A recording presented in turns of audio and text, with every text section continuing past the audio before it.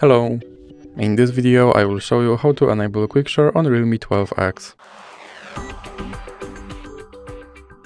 So you have to start by swiping down your screen, then do this motion again, and now you have to find Quick Share button, which is right here, so you can tap on that.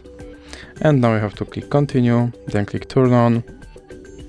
And here you can choose who you want to share your files with, and then click done.